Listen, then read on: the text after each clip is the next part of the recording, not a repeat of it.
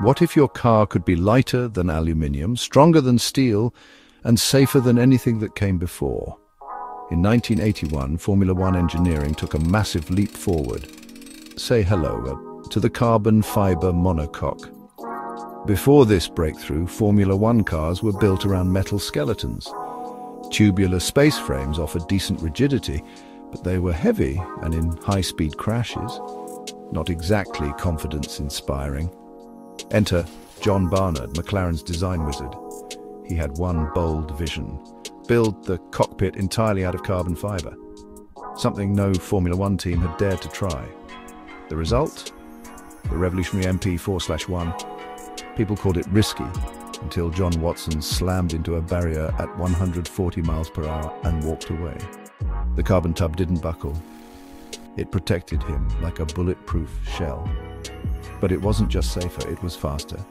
Less weight meant better acceleration, sharper cornering, quicker braking. The MP4/1 didn't just survive crashes, it outran the competition. The other teams scrambled to catch up. By the mid-80s, carbon monocoques became the Formula One standard.